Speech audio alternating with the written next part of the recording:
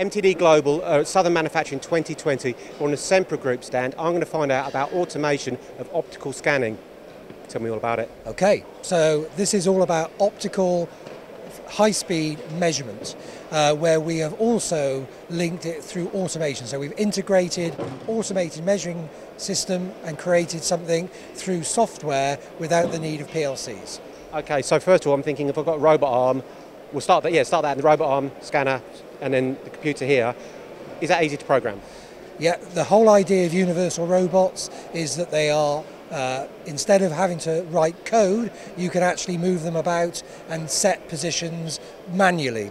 So whereas we would maybe spend a day or two programming a standard robot, with a universal robot we can do it in minutes or hours. Right. So basically making that a lot quicker. Hell of a lot quicker, yeah. And automating it, so I could load up hundreds of components here in theory? Quite richly, and we do that already, so you can have them all set up. And the idea is that it doesn't add the value that you get from somebody standing here loading parts.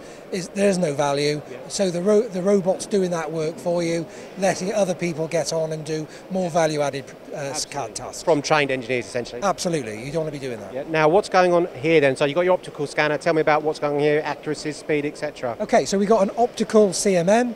This is a small machine, 250 by 160 by 160 in Z.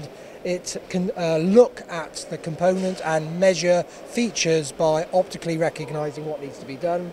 You can see there's programmable lighting on it.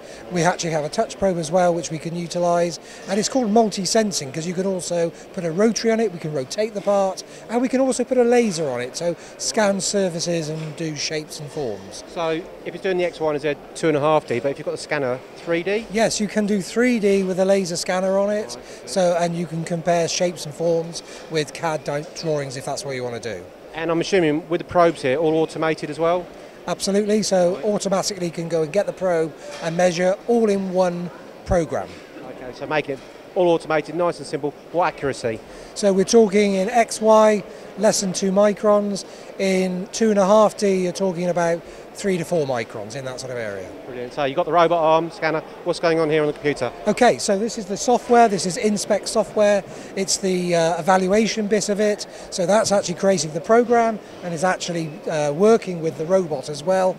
We have, at Sempre Group, we have created our own software interface that we can put on any measuring system, doesn't matter about this, and it would work with a robot.